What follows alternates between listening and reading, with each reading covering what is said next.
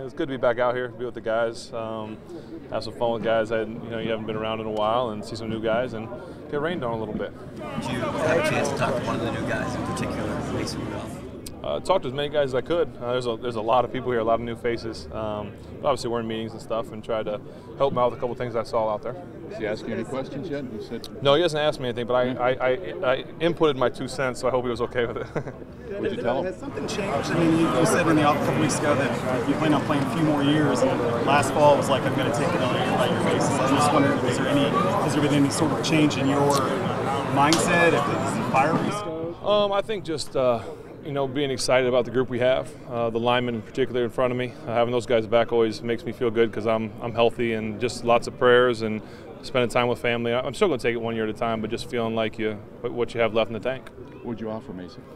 You know what? There was a particular play that he ran a little naked on, and he was probably 6 or 7 yards from Rosie, and he threw it pretty hard at Rosie, threw it high, and Rosie didn't catch it. And Rosie's kind of a team favorite here, so the linemen started giving him a grief and stuff. And I just pulled him aside and said, hey, listen, you'll learn quickly that you don't have to. Every throw doesn't have to be the hardest throw you can make. You don't have to put every throw like on guys' chest as hard as you can. Like, that's a great opportunity to just give him a nice, easy touch pass. So just trying to instill little things like that. You have some first impressions of him?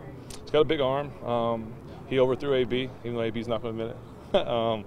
But no, I thought seems to understand the offense, seems to not have any issues in the huddle, so I thought he did really well. Ben, how you feeling? You look like you're having fun. Yeah, it was fun today. It's fun to get back out here. It's to be around the guys, to laugh, smile, and throw the football around is always fun. Do you have any flashbacks to your first one here by watching him? Wow, a long time ago. You can see a little bit. And what I probably remember too is just that kind of the big eyes.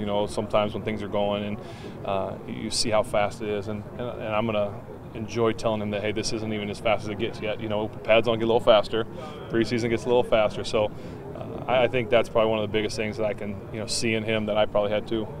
A lot of interaction with Ryan Shazier between you guys. How nice is it to have him out here participating in the way that he can? Oh, it's great. It's great to see him out here. It's great to have fun with him, to laugh with him.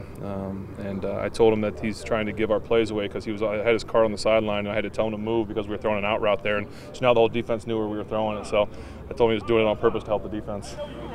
Ben, how do you guys offset the loss of Martavis collectively? You know what? It's a big play guy, a weapon that we had that did a lot of great things for us. But you don't ever try and, when you lose a guy, you don't ever try and replace him. You just let other guys do their jobs. And we've got one of the best in the business already still here, and we've got other guys that are going to step up and try and do their job as well. And has the playbook changed much from Todd to Randy? It is completely new. Aren't we playing the Browns the first game, right? Right. So it's completely new offense. A lot of stars aren't coming out to these OTAs around the league. Brady and Gronk and some guys. What made you come?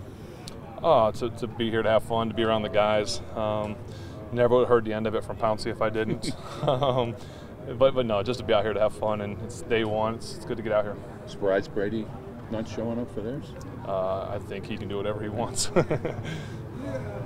Ben, it sounds like you are open to helping the young quarterback or the young quarterbacks. Yeah, I always have. Always done that. I think people took some things that I said into a context that I was going to be mean or rude or whatever, and that was not it at all. If you listen to the whole conversation, that was said in jest and laughing and having fun. So I've never been the type to just be rude or mean to other quarterbacks. So you can ask, Jones, and I've had a lot of quarterbacks through here that have been younger than me that I've tried to help any way that I can. So I'll continue to do that.